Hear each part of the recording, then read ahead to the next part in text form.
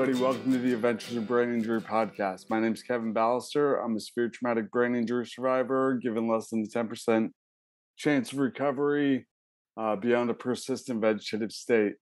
And today I'm super excited to be interviewing Dr. Dominic D'Agostino, Professor Dominic D'Agostino. He's a tenured associate professor at the University of South Florida, Morsani College of Medicine, and he's in the Department of Pharmacology and Physiology. He teaches medical neuroscience, medical physiology, nutrition, and neuropharmacology, which, as y'all know, I'm extremely into all of those things. He is also a research scientist at the Institute of Human and Machine Cognition, AI stuff. We can talk a little bit about that. And his primary research focuses on developing and testing nutritional and metabolic-based therapies for a variety of disease states and advancing the use of these therapies into human clinical applications. So excited to have you, Dom. Man, it's Kevin. Yeah. It's been too long. It's been over like 6 months, right? Something like that. Yeah, we met at the Ancestral Health Symposium in LA when was that? July, December, something like that. I think it was summertime, wasn't it? Was it? I don't know. Yeah, it just flies. It feels like a month or two ago. You live in Florida. It always feels like summer, right? It does, yeah. Oh, it was. Yes, it was. It was summer. Yeah. So, man, it's so good to have you on here. I really appreciate your work, and you're a busy guy. Why don't you let me know some of the projects that you're up to right now? Okay, yeah. Well, I teach. My teaching is aligned with kind of like the research that we do. And for example, I'm teaching medical neuroscience, so I teach about the action potentials, the membrane potential, the Nernst equation, the golden. Yeah, I teach it like how neurons maintain a membrane potential and communicate to one another, and everything sort of involved in that, and then signal transduction of neurons, and then neuropharmacology. I teach dopamine, and then in the physiology, I teach the whole GI section. So we can talk about the gut-brain axis, but that's my teaching in regards to. So pretty much, kind of teach full time and get a lot of my time is actually spent answering questions or preparing lectures and things like that. So I do that, but I also teach a lot of students in the lab, and that could be we have a good number of honors undergrad students that come under us, master students, Ph.D. students, high school students, and we have postdocs, research assistant, research professors, technicians working in the lab on a variety of projects. A lot of the work that we have done historically has been projects by the Office of Navy Research, which is part of the Department of Defense. We have a NAVC project in humans at Duke University looking at ketone metabolic therapy for preventing oxygen toxicity seizures. And we did the animal model correlate of that in the lab. And that then paved the way for the human studies. We have studies using continuous glucose monitors in patients and looking at the CGM as a behavioral tool to improve, everything from psychological measures to metabolic biomarkers, insulin, inflammatory markers, things like that, things highly relevant to brain health.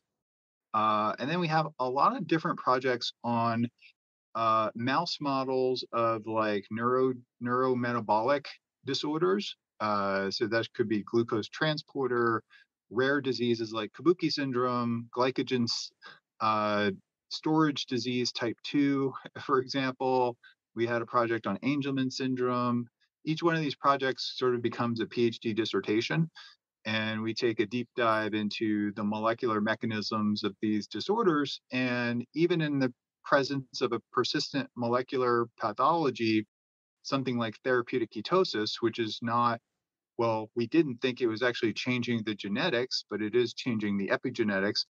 uh, Ketosis can help to manage and treat the disorder. So Hmm. we primarily looked at that by just, its ability to provide ketones as an alternative energy substrate.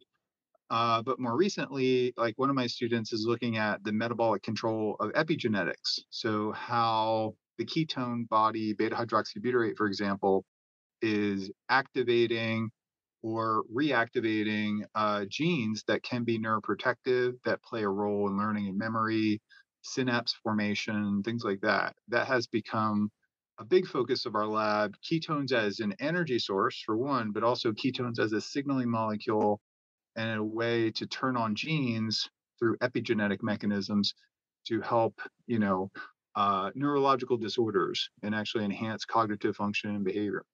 Nice, nice. And I really love that it's all about application.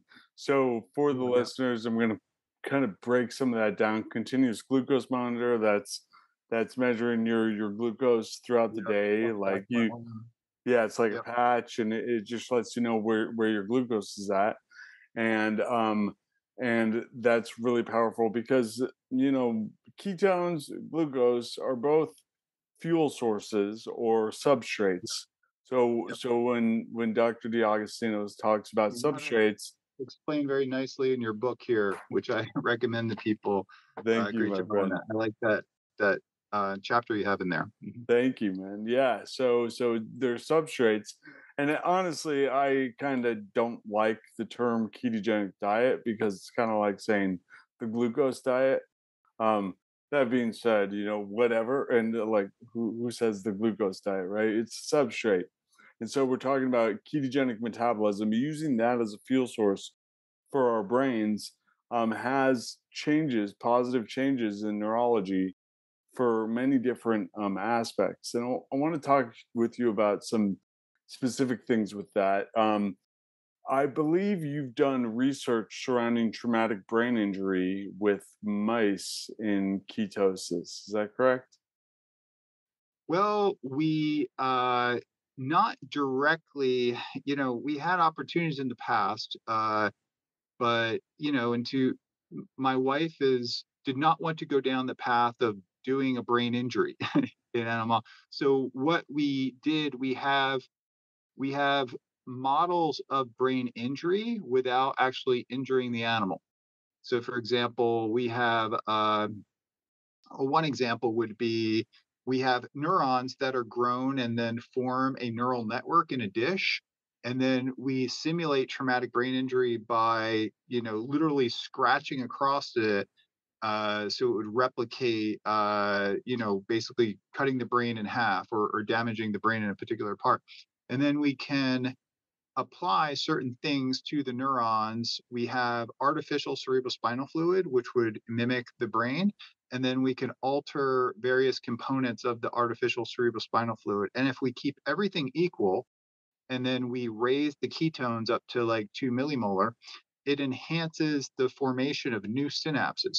So if you cut all the synapses, you create like a physical line and a damaged area, and then you can watch synapse formation, and then we can image that over time, and then we can also measure certain proteins like synapsin and BDNF and other things that are playing a role in enhancing that neuronal repair. So, we do that, and then we have models of neurodegenerative diseases. Everything from Alzheimer's to ALS to different model diseases. But we have never done sort of the messy work of actually, s- you know, Inflicting a hitting brain brain. injury Yeah, on yeah, animals. Yeah, that's yeah. We didn't. it's some I'm dirty actually. work. I've applied for grants when I was younger, and I'm glad I didn't get them because I'm not sure I could, use this apparatus that just slams the animal's head and recover. The military does a lot of research on that, and I think it can be very informative, not always predictive, but I think I'm more into doing uh, human or cell-based assays and various things that could give us answers to questions without necessarily having to, induce that kind of trauma. And all the disease models that we have, the mice are bred up and we do not hurt them in any way, but we let them kind of live their life. We have a longevity study now looking at, the effects of the things like ketogenic diets or ketone supplements on behavior, on learning and memory, on motor function, and things like that. And these are fun experiments because basically the animal lives a certain age and you try to make the animal as healthy as possible and you enrich their environment to see how long they can live. And we have some longevity studies going on now to do Beautiful. that. Yeah. Beautiful. I'm curious about did you work with seizures as well? Yes. Yeah, a number of different seizure types. Some of them are genetic, like seizures associated with like Angelman syndrome, or we have a model of absence seizures, which is having a seizure but without the tonic-clonic effects. So some people will have seizures, they could be like, and they'll just drop. They're called like drop seizures, or they'll just be like staring in space, and their brain is actually having a seizure, but it's not a grand mal seizure, also called a tonic-clonic. So we've done a lot of research on an animal model of absence seizures, but the powerful tonic-clonic seizures that we've studied with ketosis are CNS oxygen toxicity, which manifests as very powerful tonic-clonic seizures, and therapeutic fasting was shown to be helpful for that. And then we developed ketone metabolic therapy protocols.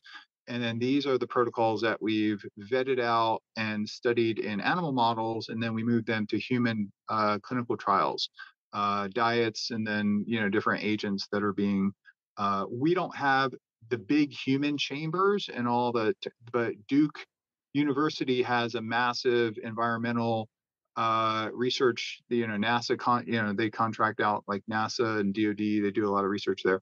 So we're running some human trials and studies there. Nice. Nice. I mean, I'm so interested in ketones as metabolic therapy. Early in my brain injury, my mom, when she rushed out to New York after I was in a coma, she began to read the literature and see that there was a metabolic cascade that occurs after brain injury, that often, specifically diffuse axonal injuries, that often causes way more damage than the initial hit with a calcium cascade and things of that sort. And what in my research, it's like I'm seeing that sort of metabolic cascade seems to be dependent on glucose metabolism. And when we bypass glucose metabolism, either through fasting or through ketogenic metabolism, which we use that instead, it shows far better outcomes for the patients, the participants. Yep, Yeah. absolutely. Yeah. And it kind of falls in line with traumatic brain injury if it's severe or if it's penetrating. For example, penetrating traumatic brain injury, I think 80% of people will have seizures And that's associated with. where it goes through the skull. Yeah, where it breaks the bone in the skull. So Okay. that kind of classifies as a penetrating, and then that in that context, I believe it's upwards of 80% or more will have seizures. So it just made sense to me early on, like 15 years ago, that therapeutic ketosis has been a proven neuroprotective anti-seizure strategy for many years, even independent of like the genesis of the seizure.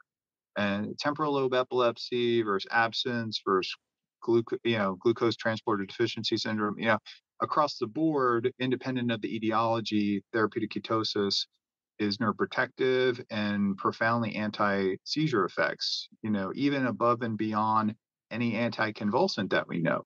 And it's actually used when anti-epileptic drugs and multiple anti-epileptic drugs in high combinations fail.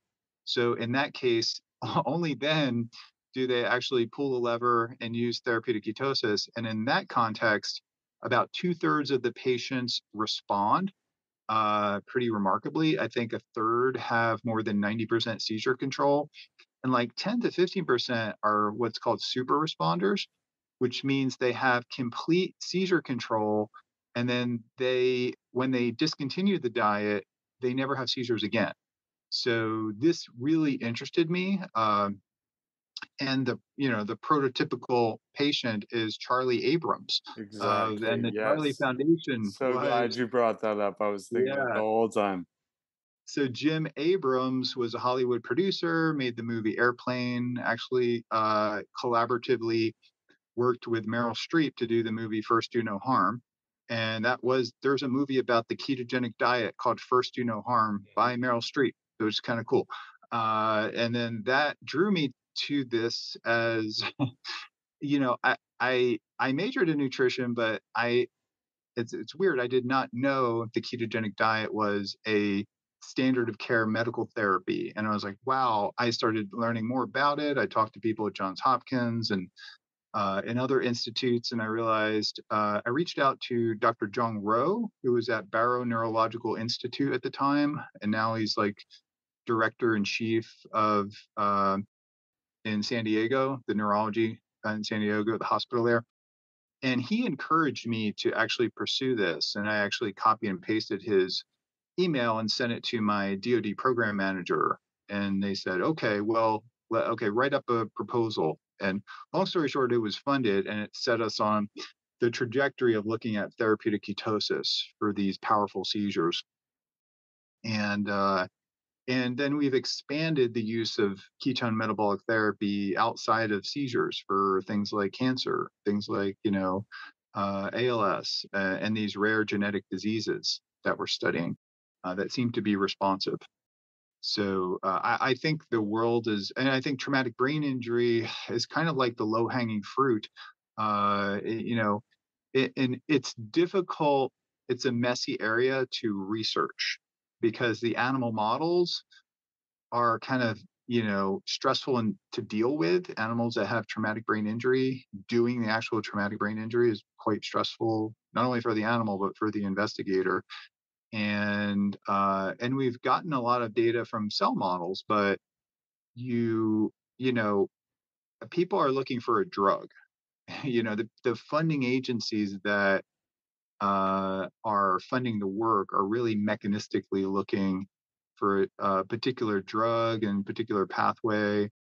And ketone metabolic therapy is pleiotropic, which means that there's multiple mechanisms likely working in synergy to to enhance neuronal growth and repair and actually reduce the inflammation and associated cascade of events that result in neural injury. So much like the anti-epileptic, effects that it's not working through a mechanism of any known drugs because it works when drugs fail. So it tends to work with many different mechanisms in synergy. The more I do this research, the more I realize that reducing neuroinflammation is a big part of it because PET scans show that when you have a seizure, that increases inflammation in the brain. And throughout the years, people have contacted me that have disorders where they could have a viral injury. It could be something like herpes simplex virus. It could be Lyme's disease. It could be other diseases that cause neuroinflammation. And out of nowhere, they've had a seizure. And then they'll start fasting and doing ketogenic diets, and then that's controlled. So there's no doubt in my mind that inflammation is so important to manage that with traumatic brain injury. But I think it's also part of the mechanism of the anti-seizure effect of the ketogenic diet. Absolutely. Yeah. I mean, I working with clients, and you said that they'll use the ketogenic as like a last resort, even though it's much higher safety profile than the drugs. But then I don't need to get too into it, but clearly they're going to fund drugs, which are patentable, and ketogenic diet is not patentable, right? Yeah. So that's kind of the world we live in with this. But yeah, working with clients prophylactically, even what I, for example, I have a client who tends to have her seizures a week before she has her period. And so prophylactically, we'll use exogenous ketones around that time, and to prevent that sort of glucose metabolism. Yep. And it's interesting. She gets much less hungry. She doesn't eat as much then, and is bypassing that glucose metabolism, which it seems to me is seizure activity is dependent on glucose metabolism, much like the chemical cascade that occurs after brain injury that I was Mhm. talking about. That may be why we see so much neuroprotection from ketogenic metabolism or fasting, like they mimic each other, right? Yep. And it's super powerful stuff. Yeah. Um, yeah. So Charlie Foundation is Yeah. really cool. So Charlie Abrams, and if I remember right, he no longer is on the ketogenic diet, and he's No. fine, Yeah. right? Yeah. So, Absolutely. Not everybody. I would consider Charlie Abrams a super responder. And I've communicated with dozens of adult epilepsy patients over the years that actually got, seizures as an adult. One of them is Mike Dancer, and he's in the UK. If you Google Mike Dancer epilepsy, you'll find he's got a very interesting story, being in fitness and bodybuilding and things like that. And he implemented the ketogenic diet, and it had a profound effect at controlling his seizures. But he will have occasional breakthrough seizures, and he needs to maintain a ketogenic diet. And he has a modified version, a little bit higher in protein. Of course, it's like mhm, very high in fish, maybe some chicken. I don't think he can eat beef. Actually, following taking many drugs over many years created a lot of autoimmune issues with his gut and things like that. So he had to, so I think it helped repair his gut. It helped to balance out his brain energy and also the neurotransmitter systems. And it's like, I connected with Mike maybe 2008-ish or 9, and I recommended the diet, and then, I'm super busy and everything, and months went by. He was having seizures every day. It's like, I haven't had a seizure. And he had some help from Matthew's Friends, which is like a UK-based Charlie Foundation, and they collaborate with Charlie Foundation. And kind of the rest is history. And it's like the doctor basically said, Mike, you're going to die if you don't have brain surgery to remove part of the hippocampus. And it was he took it upon himself because his doctors did not support the use of the ketogenic diet. They didn't have the infrastructure really to medically manage patients, at least where he was at. I mean, even a major city. So to many doctors, this is just, it's like a foreign language to them. Like, the ketogenic diet, they don't, the neurologist may know about it for pediatric epilepsy, but for adult epilepsy, actually the work by Eric Kossoff at Johns Hopkins was not published yet. I think that came in 2008 or 9. Sort of the validation of the use of this approach for adult epilepsy. The pediatric epilepsy studies are already published. So Mike has had a very long road getting this, and he inspired me to actually, I put him in my TEDx talk, which was like 2012, I think. So I had to include Charlie Foundation, Mike Dancer in my TEDx talk because he was like, we were thinking about doing this in our research proposal, and I recommended it to Mike, and he was like the guinea pig before I even started the studies in the lab. mhm. And it was like, hey, go do this. And I was like, wow, it does work. I just heard anecdotally and just there was a few reports online at the time, but Mike kind of validated it because I knew his situation was the worst of the worst. And I was like, okay, I believe this is going to work in adults. Let's develop this as a mitigation strategy for Navy SEALs. So, Nice. and then, working with the Navy, we had a workshop, and my program manager was like, man, this looks very compelling. Like, so I got a big grant, and that helped us fund a lot of our studies and kick us off. Awesome. So cool, man. Yeah. It's interesting that it's, you know, kind of a last resort. I Yeah. mean, there are some doctors that are like, yeah, you could do a ketogenic diet, but that's dangerous. Like, is Yeah. it? Is it dangerous?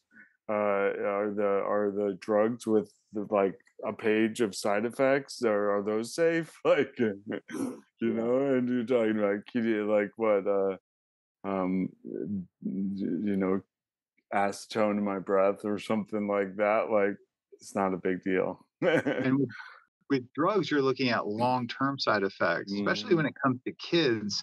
Something like there's a lot of drugs that have been used to control like infantile seizures and like status epilepticus.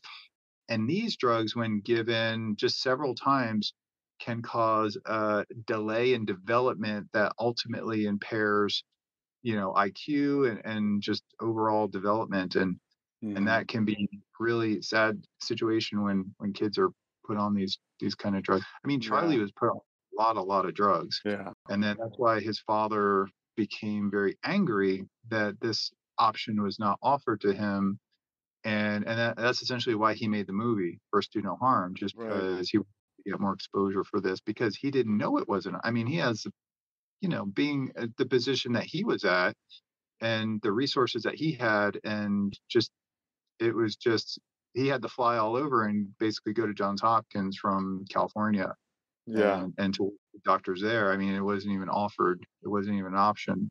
And he had the Yeah. best options, where he lived at the time, I think. And not to mention the kidney and liver damage that drugs are doing as well, because your kidney and liver have to do a lot of work to detox that Yep. stuff. Yep. Yeah. Yeah. And that's why, the way I've steered my recovery is pretty simple. I weigh the risks and unknowns against the degree and possibility of potential benefit, right? And see what the deal is with those. So when it comes to drugs that we don't know what the effects are, or we do know the facts, like, all right, that's got some definite risks. Weighed against the benefits, okay. Um, what's it can prevent, but then also we're damaging the kidneys, the liver, like all these things down the line. Yeah. And then it's like, okay, how about exogenous ketones? What do those do, right? And Yeah. yes, there's unknowns, but so far so good, and the degree and potential benefits is huge. Yeah. I have an article about keto on my website, feedthebrain.com/keto. And then, of course, you've done an enormous amount of work in this department.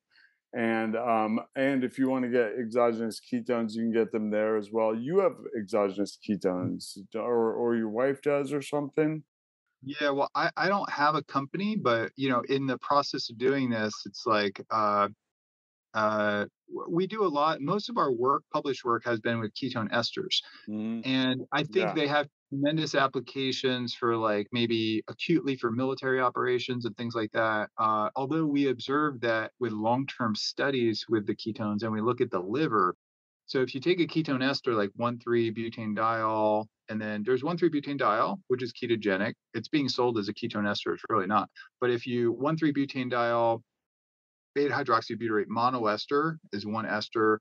There's 1,3-butanediol acetoacetate diester, and there's different.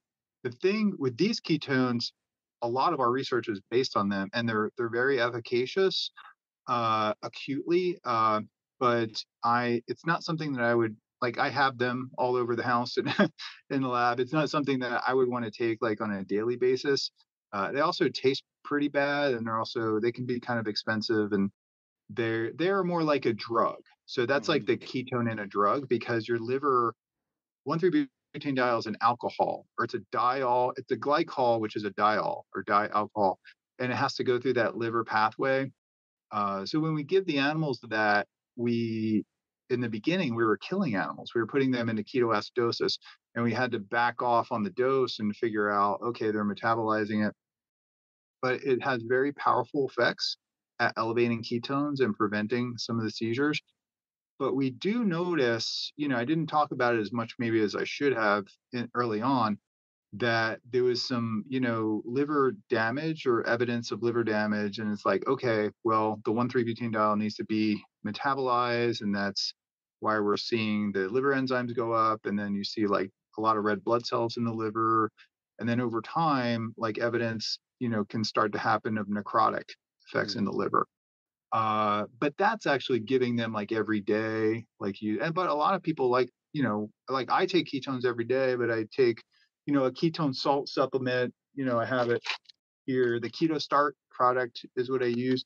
So that's actually we took the ketones that we used in the lab. Like I told you about the traumatic brain injury thing where we Mhm. do. So there's also an area of ketones that are not ketone esters, and they're called ketone salts. So you take beta hydroxybutyrate and then ionically bind it to sodium, potassium, magnesium, for example. And when you consume it, it liberates the ketones and then the electrolytes. So it's like an electrolyte supplement that delivers the ketones. So your ketones go up, you replenish electrolytes, which tend to be a little bit low if you're on like a lower carb diet. So, that these are what I use. I only actually use one packet a day. I do like a quarter of a packet with creatine. So creatine monohydrate. You don't have to buy all these fancy creatines. The generic creatine monohydrate is plenty good enough. I mix that. That's like one of the first things I take in the morning. Like zero carbs, just ketones, creatine, get your brain firing. I go do some work, start brewing some coffee. About hour or two later, I'll sip on coffee. But then I'll take the rest of the packet and mix it with another, 2, 3 grams of creatine. And I'll take that before I work out. It's like my pre workout. Real simple. I only take maybe, sometimes no supplements, but because my diet's pretty good, but usually ketones and then maybe like 6 supplements total. Some of Mhm. the like magnesium threonate is very good, Mhm. and alpha lipoic acid I think are 2 supplements that I use, which would apply for brain injury. Alpha lipoic acid can help you overcome impaired glucose metabolism in the brain, so that could be helpful as part of the pyruvate dehydrogenase complex. And then magnesium can help to dampen excess glutamatergic hyperexcitability by uh, by attenuating the NMDA receptor activity. Which, if you have a lot of glutamate in the brain being released, not only like right after the injury, but a significant amount of time after, and even if you're like certain disorders and certain even if you have infections, you can have excess glutamate. And when people have headaches, when people are just anxious, it's probably too much glutamate. Magnesium can have a nice calming effect. Mhm. So and then I take, actually another supplement that I take is melatonin. And I take that every night. I did research and I published it in Journal of Neurophysiology to show that it's very protective to the hippocampus Mhm. preventing oxidative stress and damage. So I actually put a lot of time and effort on antioxidants to prevent oxygen toxicity seizures. Mhm. And I got nice data, but like the melatonin did not have anti-seizure effects, although it like helped, it was neuroprotective, but it didn't have anti-seizure. So I kept Mhm. searching and searching. And then I started the melatonin stuff in like 2003 or four. And I'm convinced that, someone with brain injury should be taking it, at nighttime as a supplement, or maybe even higher doses, maybe even like 5, 10, even 30 milligrams. Some patients I've communicated with are really high. It's Yeah, permeable to the brain. It has very, neuroprotective functions. totally. So that's my short list of supplement. I'm not a big Totally. supplement guy. I'm more of a food guy. Yeah. But the ketones are helpful too because not everybody's gonna like really dial back those carbs to put them into ketosis. So you could do a low carb diet and you're getting the benefits of low carb diet, but you're not in ketosis. So adding like MCT oil, which is great, and then some exogenous ketones on top of that is like the direction that I would recommend. And that's the exogenous ketone salts. Yeah, I found that ketone salts, while like transitioning into a ketogenic diet, makes it a lot easier because your liver needs to figure out, all right, I need to take this fat and turn it into uh, BHB, beta hydroxybutyrate, or ketone bodies, right? Um, and your liver is not used to doing that at first, so it's like, wait, Absolutely. what's going on here, right? And you have these insatiable carb cravings, right? Yeah. So ketones, exogenous ketones, really like calm that down. And you were talking about melatonin, these super high doses. Yeah, I've been there's I've been reading up on that a bit, and upwards of like 50 grams or more a night, when like 1 or 2 gram 2 milli or not grams, sorry, 50 milligrams, where Yeah. typically you get a supplement that's like one, like high dose is considered 4 milligrams. Yeah. But again, it's the safety profile of melatonin. It definitely can get you feeling very groggy, but a powerful supplement for the brain, and Yeah. for all sorts of things with the antioxidant aspects of Yeah. it, but Yeah. not anti-seizure. Not anti-seizure, but it protects the mitochondria. And I've been in correspondence with people that are taking like gram amounts of melatonin. And my first question is like, what does that make you feel like during the day? Because, Mm, your body secretes, so you're totally overriding that. So the idea, I mean, I take melatonin not for sleep, I sleep fine, but I take melatonin as a preventative. I mean, it's preventative for Alzheimer's disease, it's preventative for, oxidative stress, and it has just so many benefits. Uh, some may argue, and I think Andrew Huberman has talked about this in a podcast before, which made me go search the data, that it could have a suppressing effect on the hypothalamus and actually like your testosterone and gonadotropin releasing hormone. But if you go to the data, there's no like human data to support that. There's some data in animal models. And, I've been taking like high doses since I was like a teenager, pretty much, and I don't know, I've always did blood work and everything has been fine. So I think your body kind of overrides that. But there's no doubt that melatonin is a hormone. mhm, And, it does have other effects outside of, circadian rhythm. But the point I wanted to make is that I'm in correspondence with people who took gram amounts of it, and they actually feel better during the day. Like, mm, actually, it makes them feel better during the day. And it does not make them groggy. I felt that if I take a larger dose of melatonin, I do get a little bit groggy in the morning and maybe, want that caffeine a little bit more. But you would think this would be dramatic. I think that taking 3 to 5 milligrams of melatonin is probably saturating your melatonin, receptors in regards to sleep and wakefulness and things like that. But when you go up into like the really high levels, you're not augmenting the sleepiness anymore. But then you're getting into situations where the concentration is reaching the mitochondria and having more of a mitochondrial, metabolic effect. And I think I'd like to revisit and go back. It's literally been 2 decades since I've done did the melatonin research, but I would like to go back and revisit and study that for other neurodegenerative diseases. yeah, 'Cause a lot of people are afraid of a negative feedback loop on that, yeah, where basically your receptors become less sensitive to it, yeah, or your body's endogenous, or your body's ability to make melatonin is turned down or something, but that's yeah. not the case, is it? No, it doesn't seem, and like sometimes I will run out, and I just forget to buy it on Amazon, and then it's like, or I'm traveling, I forget to bring it with me. Although when I cross time zones, I have like an international travel bag and like a domestic travel bag. I keep it in my international travel bag for, those purposes. But if I forget to take it, which I often do, it doesn't seem to affect my sleep latency or ability to fall asleep or stay asleep. So actually, and I weaned off of it, and then I went and actually did blood work to look at my melatonin, and it was like, nicely in the normal range. So, Hmm. and that's after taking it for literally 30 years.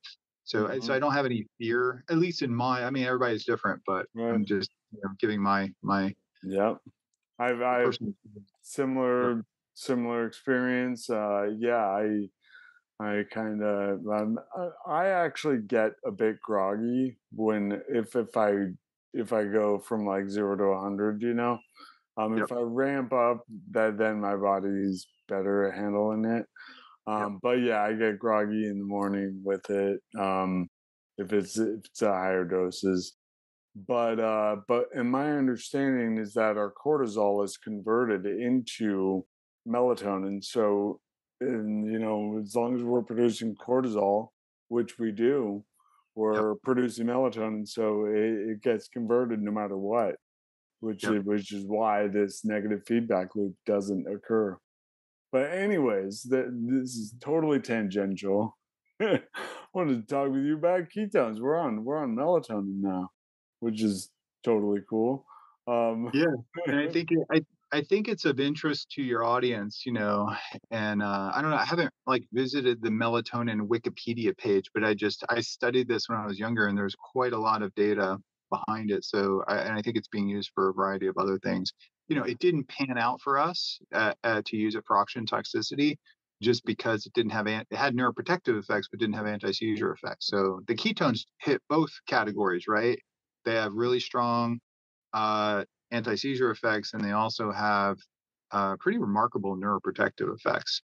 So that's why I kind of switched all my time and effort actually from drugs to studying ketones, exogenous ketones, and man, ketogenic diet. We study exogenous ketones, time restricted feeding, and then all the different variations of the exogenous ketones too. And I think there's different formulations. I also like to add that melatonins are not MCT oil is quite interesting. And then if we add MCT oil to ketone salts, or if we add MCT oil to ketone esters, then we always got better effects. So the MCT is like it basically causes your own body to make its own ketones. The MCTs, through beta oxidation of fats, help you produce your own ketones, while it delays gastric absorption and helps to promote a better, what we call pharmacokinetic profile of the exogenous ketones. So it's like, you take an MCT exogenous ketone mixture, and the ketones go up and down, and it shifts the pharmacokinetic curve to the right, but the area under the curve is of ketones is quite higher if we're measuring ketones. So, and it's more than like an additive effect. So you can get higher levels of ketones if we combine MCT and exogenous ketones than either one alone. And then there seems to be like a synergistic effect too. And I think that mhm, has to do with some dynamics we're trying to understand in the lab. So we have to nice. do liver metabolomics to really start understanding some of this, which we're starting to do now.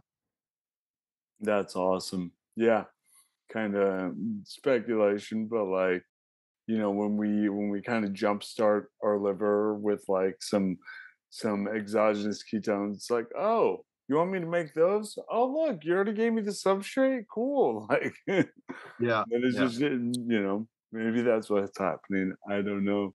But yeah, very very cool. I was curious because something I've experienced with exogenous ketones is sometimes I mean by exogenous ketones I mean the ketone salts, usually with the MCT in there as well. But I tend to have just gut upset, like digestive problems with that. Like what's your Absolutely. experience and thoughts surrounding that? So I actually that inspired the formation of a ketone salt balanced electrolyte formula. That inspired like the development and testing of keto start. So pretty much all other ketone salts on the market, especially if I take the ketone salts on an empty stomach, Hmm. send me to the bathroom. Like they are fantastic laxatives. So, but you're basically literally flushing the ketones and the electrolytes down the toilet. So you need to have a pretty unique electrolyte blend to get maximum ketone absorption, and then some of the other things that people put in, like erythritol or other sweeteners and things like that, can upset or irritate the GI system. Hmm. Uh, the electrolyte blend that seemed to really maximize ketone absorption was interestingly like the same ratios of salts that the supplement Element has, LMNT, Hmm. you Yeah, know. Rob Wolf's company. Yeah, yeah. Yeah. Right, yeah, yep. So, and I guess it's probably not coincidence, right? Because I mean, we Yeah. tested everything and it was like this formulation seems to just like totally optimize absorption and reduce gut. And it's like when you look at the numbers, it's like, man, maybe Rob Rob knew the correct electrolytes, formulations for absorption. So I think that, and then those electrolytes are bound to, I forget what they're bound to, but in like keto start, they're bound to the ketones, right? So you're delivering electrolytes. I still use Element. Actually, I'll do keto start, a pinch of Element because it's pretty strong, uh, and then I'll put some creatine in there. 5 grams of creatine with water on empty stomach is a gut irritant for me. So that's why I break it up into two, like 2 or 3 gram dose, 2 or 3 grams in the morning and then 2 or 3 grams in the afternoon. And, I buy a quality, supplement, I think Optimum Nutrition or something like that. But there's more research on creatine monohydrate and more studies than any other nutritional supplement on the market, like easily. So if that's something your viewers or followers are not using, yeah, definitely creatine, is definitely should be on the list of supplements. Very important for people that are not eating a lot of meat. But even if you're eating a lot of steak and meat, you could probably top off your creatine levels with creatine monohydrate. 2 grams a day, 3 grams a day, something like that. And I Nice. don't think you need to cycle it either, but it does seem to synergize well with exogenous ketones. So you got the ketone energy, you got the creatine energy, then you got the electrolytes, which basically enhance absorption, maybe expand your blood volume a little bit for when you're working out, and that can be beneficial. Yeah. Yeah. I remember high school getting all swole with creatine. Mhm. And then like, but it was like not really strong, but definitely like swole. And then but then, after brain injury, seeing the positive effects neurologically and whatnot of having creatine involved, um is a really good thing to stack up there. But I really like what you said about how nutrition first. And that's absolutely in line with, I say it in my book. It's like we didn't evolve eating isolated nutrients in pill form. We evolved eating food, animals, plants, things that are available to us, our Absolutely. food wasn't created in a lab, right? So that being said, like for example, MCT oils, where can we find those in the food supply? So MCTs would be a bit difficult to get, coconuts, right? So there's palm kernel oil or palm oil, but then coconut. I don't know if you had Mary Newport on, but I she would be a didn't. great guest to Yeah, have. yeah, Yeah, I agree. she is like the leading expert on this. I helped write the foreword to her book with my previous PhD student, Dr. Melanie Brownlow. Um, so yeah, it'd be hard to get a good quality coconut oil. I'd recommend getting it. Hmm. And then coconut oil also has other oils that are beneficial, like lauric acid, for example. And lauric acid can have antiviral effects. viruses are neurotoxic, CMV, Epstein-Barr virus, herpes simplex virus. The lauric acid can coat the virus and kind of render it, relatively inactive. That's a theory, at least. So there's that. And then, yeah, I'm all about food sources. The big one is fish oil, especially for brain injury. So my wife just did the omega quant test and had about a third of the amount of DHA and EPA that I have. We do eat, I mean, we go out and eat salmon, once a week or so, but or we'll cook it at home. But I eat, like, I have sardines in my bag here, right? So Hmm. I eat fish, pretty much mackerel, sardines, and I'm a huge believer that a lot of the benefits, a lot of the research on fish oil are just by eating fish, right? So if you can eat fish, and I was not taking a fish supplement and just eating fish, and when I got my levels checked, I mean, they were like off the charts, omega-3, very low omega-6. But my wife, on the other hand, does not like fish enough to eat as much as I eat and would have to supplement it. So, you got to be careful. Like Hmm. Nordic Naturals, they've been around since the 1980s. They have like a super legit Nordic Naturals, Hmm. probably a good fish supplement. A few others, but I'm usually hesitant to recommend it. Hmm. Uh, because I don't purposely don't supplement fish oils because I think it's important to get it from fish. I But like some it. people will not eat fish. Right, exactly. Yeah. I have a fish oil supplement that's really powerful. It's DHA concentrated, mono glyceride.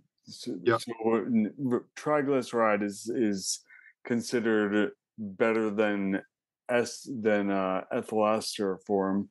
yep, Monoglyceride is what our body does, is break triglycerides into monoglycerides so they can yep, go directly into the cells. On top of that, it also emulsifies the fats that are in your foods. Like it acts kind of like bile almost, and it yep. emulsifies fats for absorption. So it's really powerful. But you can also go to IFOS,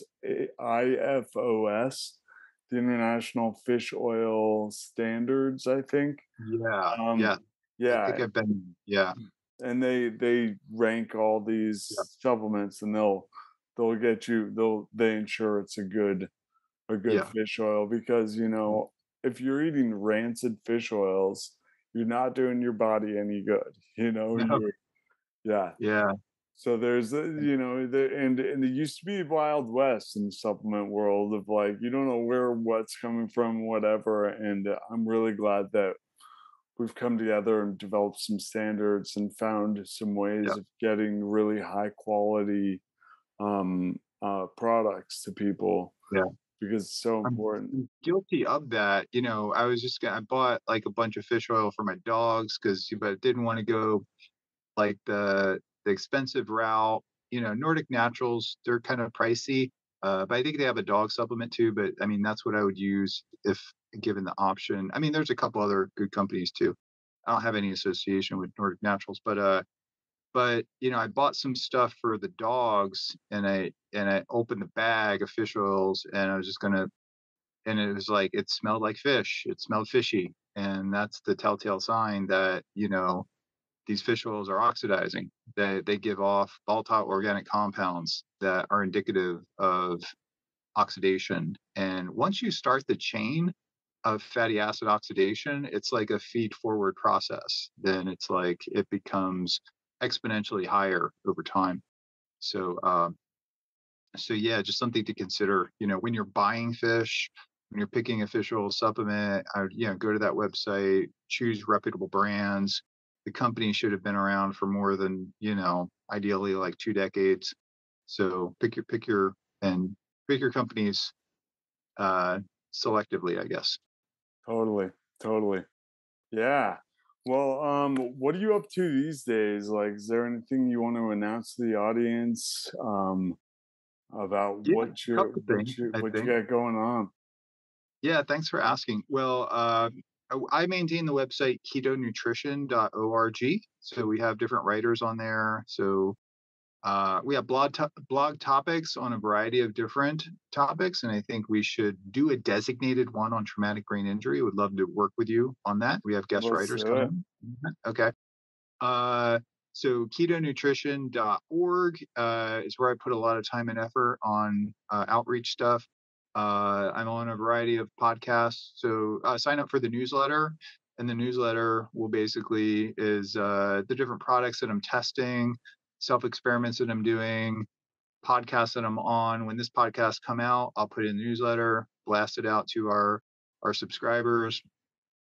And then I'm a co-host for the Metabolic Health Summit with Dr. Angela Poff, my former PhD student, now research associate, uh, and Victoria Field, who is a fitness professional, but also prior newscaster, I think NBC, and also an expert in nutrition and working with patients and things like that. So we the three of us host Metabolic Health Summit, but we also started a podcast called the Metabolic Link. And you probably never heard of it because it just launched and we just got a couple episodes out. As mentioned, we'd love to have you on. And so I've been, dividing my time between full-time teaching, full-time research, and then educational outreach, which is really tied with the research and teaching that I do on neuroscience and physiology, nutrition.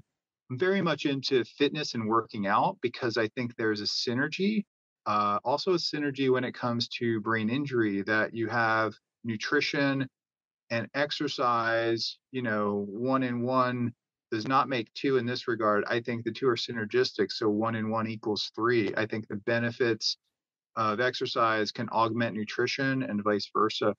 So I'd like to steer our research into to like objectively analyze a therapy. You kind of have to study that therapy in isolation, right? But I'm very interested now in formulating and putting certain diets and supplements together and then testing that, but then adding different types of exercise to help enhance, muscle retention as it pertains to longevity, cognitive ability, inflammatory biomarkers, and, in animal models, testing it there, and then moving the science to human application.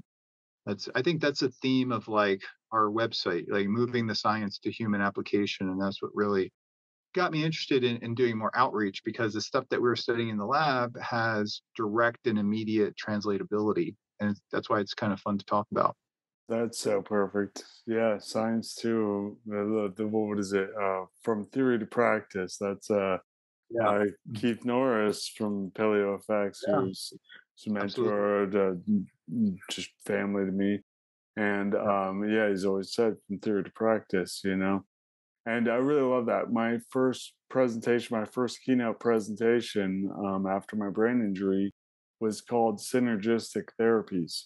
How therapies done together are more powerful than them done Yeah. on their own. And when it comes to research, what you're saying with these isolated variables, I'm recovering. I'm not isolating variables. I'm not going to Yeah. find out like, okay, I'm not going to do anything but this one therapy and see what happens, right? No, no, no, no.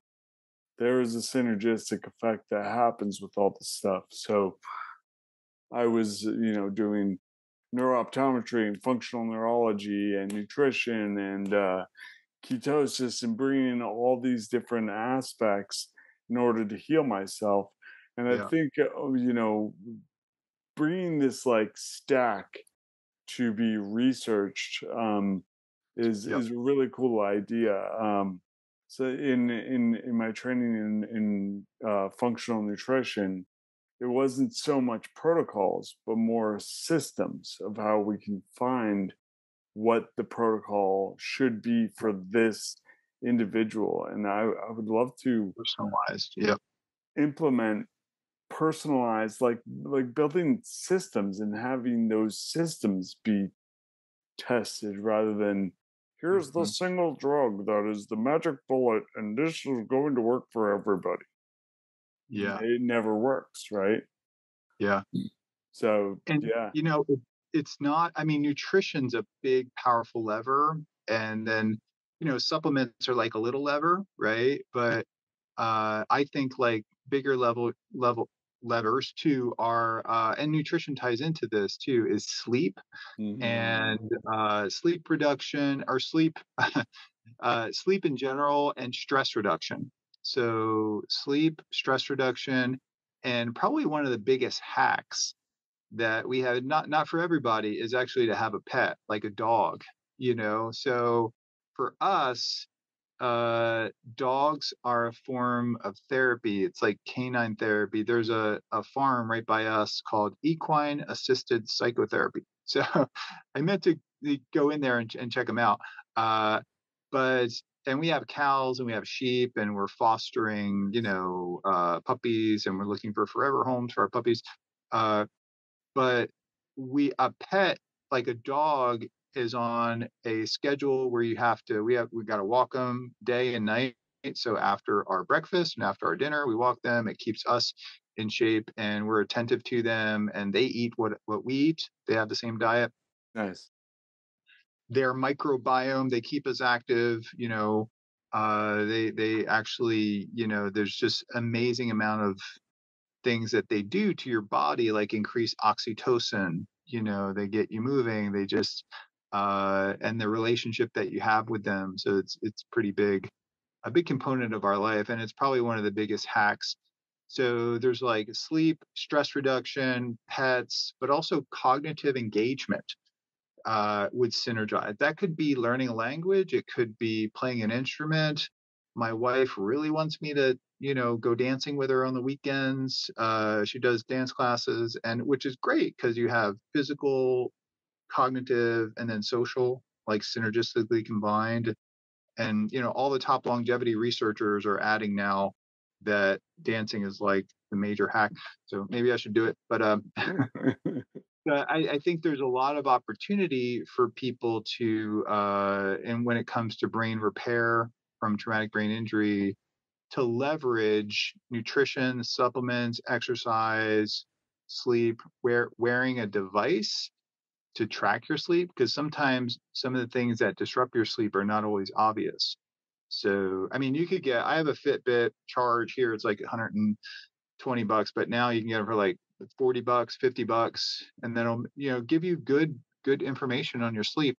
The pricier ones will give you fairly good HRV data. Not that pricey, maybe like $120. Get a Fitbit charge or something like that, or an Oura Ring too, which I use. Hmm. So Yeah, super. I use BioStrap. I'm not wearing it right now. Oh yeah, yeah. Those are Very good. great. Yep, Yep, yep. Biostrap's excellent. You- Yep. Yep, yep, yep. Yeah, man, we have more in common than you even know. So I have a dog who's kind of um uh, he's he's what, 15, 16 months old now, and Yes. he's been like he's occupied a lot of my life for some time now, because Yeah. I love him, and I've trained a few dogs.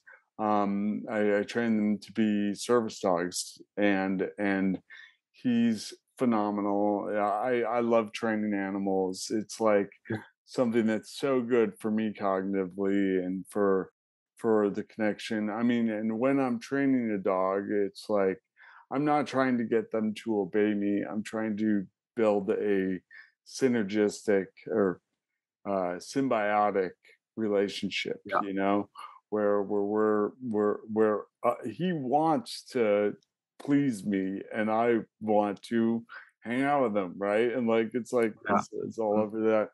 So, and I feed him raw meat for the most Yeah. part, It'll be raw meat. liver, and yeah, Yeah, and man. sometimes we have like canned mackerel because it's pretty cheap. So, and I eat it too, Yeah, so I'll give them a canned mackerel and egg yolks, raw egg yeah. yolks, liver, raw meat, canned mackerel. Oh, we also use a pet. We use it's freeze dried, I think, a visionary pet food, which is like a little bit pricey, but it's like very low carb, ketogenic Mhm. top end. So we'll kind of mix that in with it too, especially if we have like because not everybody like sitting your dogs or taking care of your dogs wants to like, do the raw meat liver kind of thing Mhm. too. So we'll use that. We give them a little bit of that each day. But yeah, pet nutrition, that's a whole nother topic. Love to As a talk about that. Yeah. I would love to also, man. Yep, yep. It's such a pleasure to be spending some time with you and chatting. I I'm in Sarasota right now. Yeah. We're like an hour north or something like that, You got to come over to our farm and see the lab, and yeah, and we'll and do I would another love podcast to. too, in person. Yeah, yeah, Yeah. let's do it. Yeah, and what's happening? You also do stuff in the lab. Yeah, tell me about what kind of things you got going on in the lab. I would love to see that while I'm out there. Yeah, yeah. Getting you inside the facility is sort of like there's like, security and kind of, to get into where we actually house the animals. But we do some very cool experiments on behavior where we look at like cognitive function. My student developed an olfactory learning test where we couple certain sense to certain cognitive tasks and behavior to basically look at learning and memory with and without ketones. So we have that going on. We have animal models of different neurological disorders that we're studying. And we have these hyperbaric chambers where we put in animals and then we pressurize it to where we push them to having a seizure, right? It sounds kind of cruel, but it's quickly reversible. And we're doing the same thing in humans. So we have volunteers that come up and we actually push them to seizure, but we're doing that at Duke University. So it's no different than what we're doing to our humans, and it has to pass, an IRB. Uh, and we do that, we developed a ketone metabolic therapy. And in the animals, we have a biosensor that looks at diaphragmatic EMG, EEG, body temperature. So we have a lot of different metrics coming from the animal, and we also have cameras set up to look at behavioral seizures. And so the idea is basically to really develop a protocol to detect an incoming seizure and then to decrease that. So, and we've been able to essentially create like super rats. So now we're and some of the things that we've tested are ketone esters, which are very powerful. So we have to gently apply these things to humans because they have the potential to do harm, if we do the doses too high. So, that's again why I personally use the ketone salts, because I'm getting, the benefits and they taste good, and I'm not, in the if I'll have to say that if I was forced to do a dive outside of the dive tables and to be, using a high pressure oxygen at very high depths, I would probably want to dose myself with a ketone ester and not the salts. But pretty much every other scenario, I would rather do like a ketone electrolyte salt formation. So we're doing that. We have cancer studies that we're doing, and then we have cell-based studies that we're doing in the So lab. So we have a hyperbaric biomedical research lab.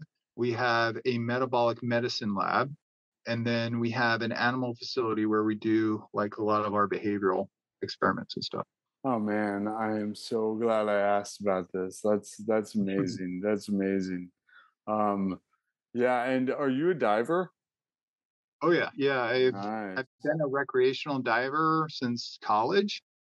And then I did a more advanced training and then ultimately training to do what's called saturation diving. And I was on NASA's Extreme Environment Mission Operations, and I trained with astronauts Shel Lindgren, Samantha Cristoforetti, Jessica Watkins, who were just up on Space Station, SpaceX Crew 4. And we went over to Kennedy and watched them launch. We met them before, but we lived with them. Like I lived with Shell in the habitat. He was like the bunk right below me. And we lived with him for 10 days. We trained with them at NASA. And then we lived in a hyperbaric environment where I stayed in ketosis. We wore the Aura rings with Polar V800, collected a lot of data. Some of it we published, a lot of it we still have to publish. I was on Nemo 22, and my wife she's a more experienced diver, actually. Chilla, she was on Nemo 23, which is an all-female mission. So yeah, we have saturation diving under our belts. We have some NASA analog training under our belts, and then we were PIs on like 5 or 6 IRB protocols to do research on that. So, and that's kind of separate from research that we did at USF. I had to take vacation time and stuff to do that. But it was super fun and it was super intense, and I learned a lot, and made some great friends with very cool people at NASA and with astronauts, and also the team at NASA that runs that at Mission Control. Just amazing people at NASA. They're just like so professional to work with, and it was probably one of the best experiences of my life. Living underwater for 10 days. It was very fun. Wow. Wow. You're so cool, Dom. That's so cool stuff. Yeah, I'm very grateful to be able to. I mean, I had a love of diving, but Yeah. to actually be doing research on diving, it's just So yeah, cool. I have to pinch myself sometimes. Yeah. I'm learning how to dive right now. So Oh, fantastic! yeah, Yeah, I'm excited for it. I'm excited. Yeah, for sure. man. Yeah. All right. Well, when I'm out there, I'd love to see these some of the work you're doing with all this. And yeah, let's figure out when we can make that happen and Get together. record some stuff and Yeah, make some more magic happen.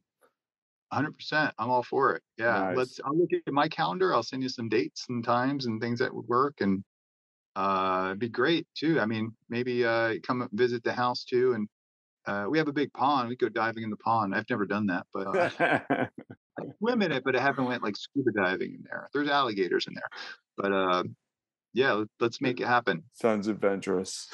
Yes. All right, my friend. Until Um, next time, thank you all, and we will see you next time. Thank you, Kevin. Someone take me to a doctor.